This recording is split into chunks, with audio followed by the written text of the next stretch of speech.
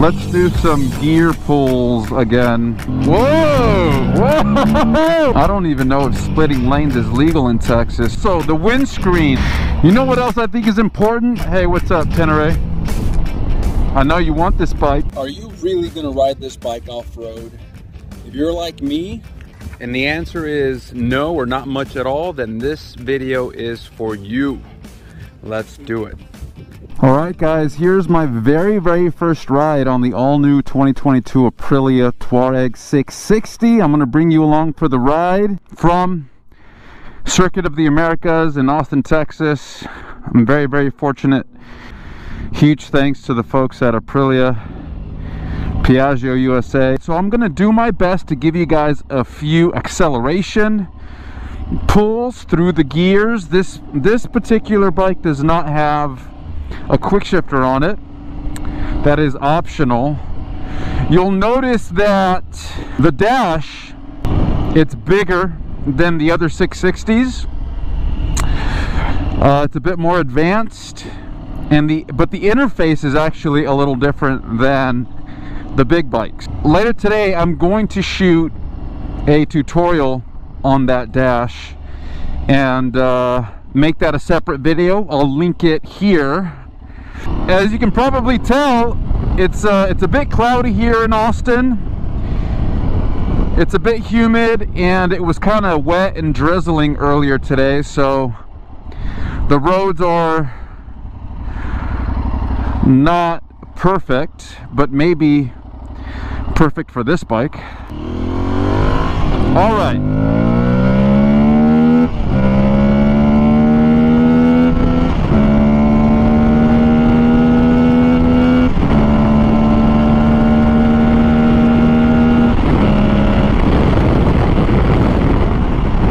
So that was 100% throttle in urban mode through the gears, except first gear. I don't think I was full throttle in first gear, and I did not take it to the top of 6th, but it got to, I wasn't looking at my speed, but it got to where it got to pretty quickly.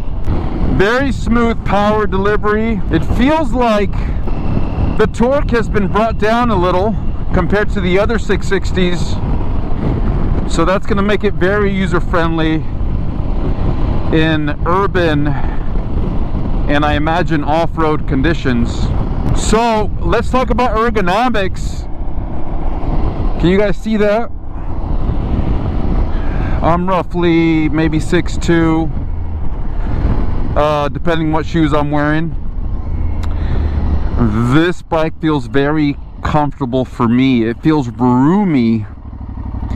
The handlebars are pretty tall compared to, well, of course, much taller than the Tuono, at least in terms of in relation to the seat. The seat and tank feel pretty narrow, but not too narrow, right? You want some girth in there to hold on with your legs when needed. Let's see how it is standing up. I feel very comfortable in the standing position. Fully extended legs, straight up and down, almost straight up and down, full body. Arms extended enough to really stretch during those long rides. And enough room to go over some bumpy, rough terrain while standing up, using your body, your entire body to maneuver through obstacles. I'm not an expert. I'm not even an intermediate off-road. Hell, I'm a beginner off-road rider. But I do have experience on touring bikes on the road, and I found myself standing up a lot just to stretch and relax. Let's check that mid-range acceleration. If red line is around 10,000, I'm going to be in 4th gear between 4 and 5K, and I'm going to roll it on right now.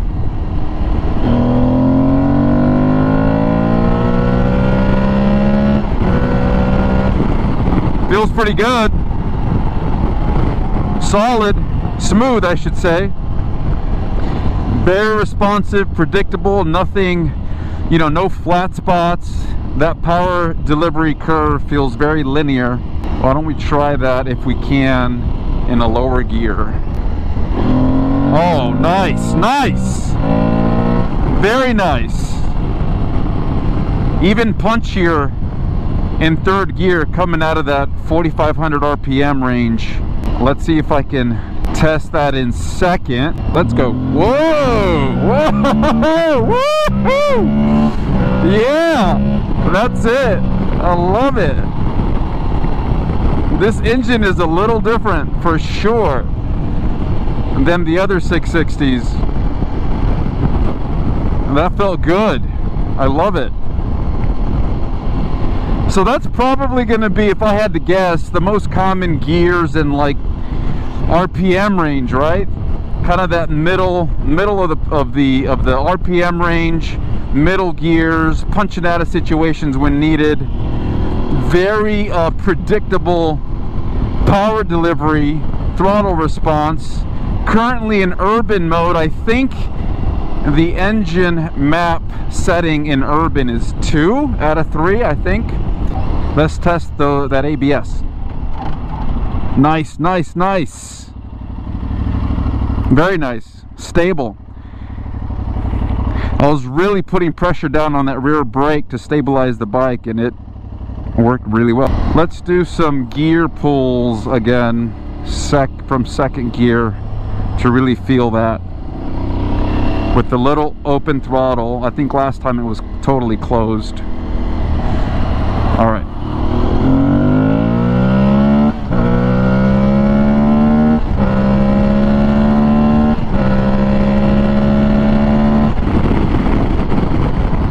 Just to 100 miles an hour. Want to keep it safe. Solid, guys. Solid. Also, the windscreen.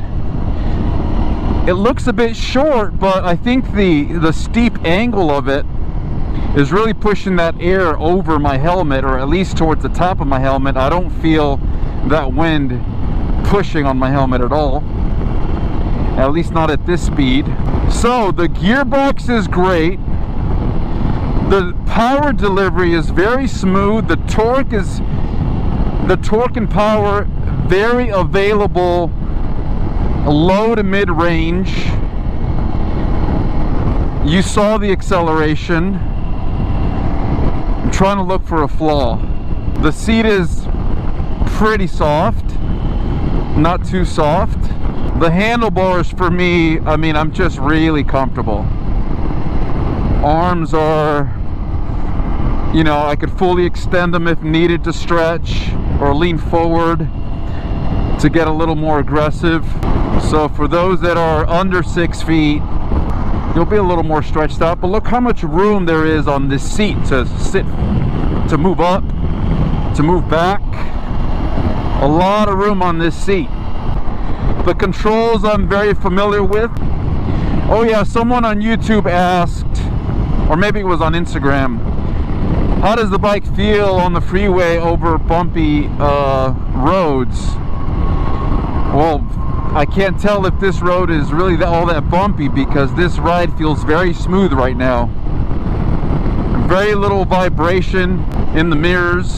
So for those of you guys that are going to use this bike to commute on, maybe some freeway, highway riding, you're going to love it. It's very stable, very smooth. You saw the speeds I was getting to. It wasn't until I was, I don't know, look at the video, but at the really top end of that speed where the bike started to feel a little unstable. So maybe that's the only not positive mark, is at those higher speeds the bike was getting a little loose, but the front end was a little shaky. But that's to be expected with what I think is a 21-inch front wheel.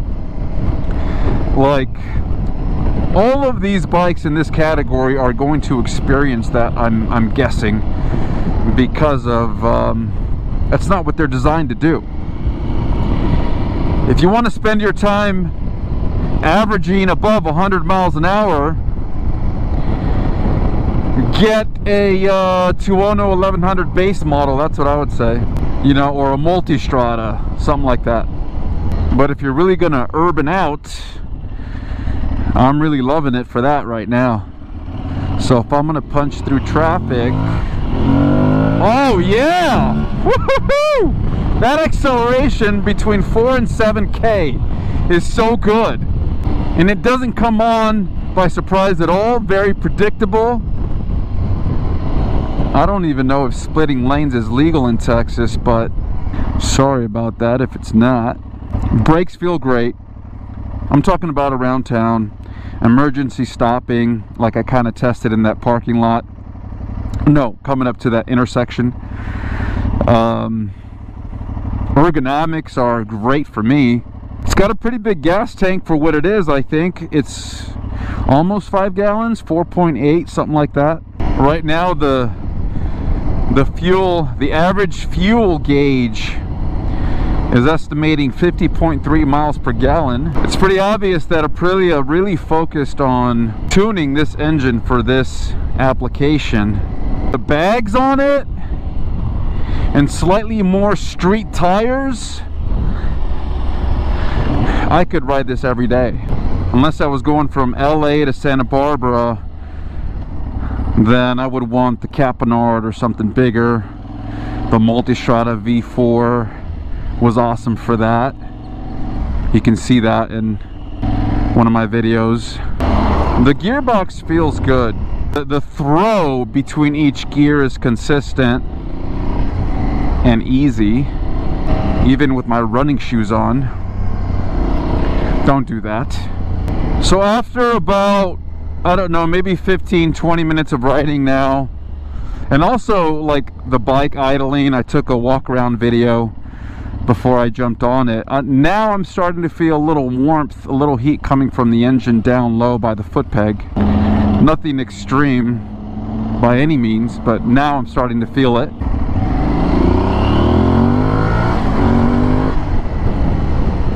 Yeah, that second, third gear area is really nice. Oh look, a USB charger. That's cool. I could really use a phone mount right now. Around town, I tend to use the rear brake a lot more than the front, unless I'm trying to stop in a big hurry. U-turns are a breeze. The weight, this bike does not feel heavy, but feels very stable. You know what else I think is important is the turning radius of a motorcycle like this. So why don't we kind of play with that right here in this parking lot. From a stop, if I turn it all the way, how easy is it to just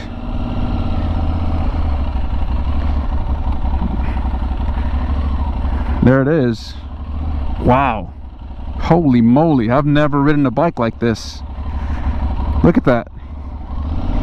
Holy,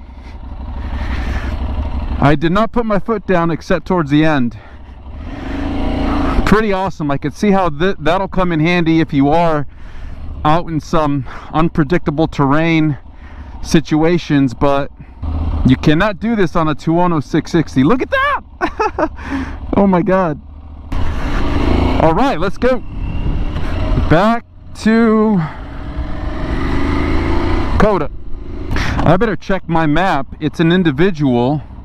Why don't we play with that for a second? So individual traction control, let's go to 1.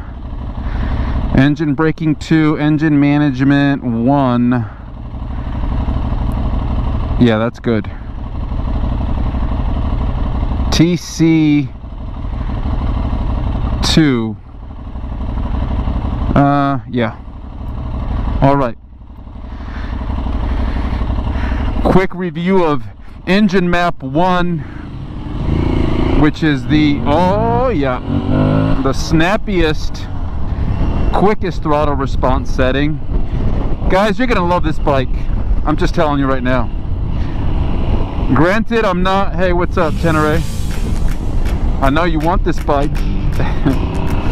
I'm sorry, that was a Honda Africa Twin. I can't really compare this to other bikes. I haven't ridden, like, I know the big one that everyone compares this to is the Yamaha Tenere, I guess 700.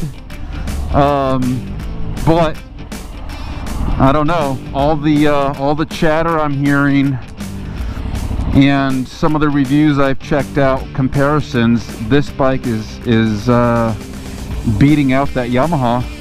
Why? Because of the engine and the tech, the electronics, the technology that they've put into this bike. I think that's like a big deal on a bike like this.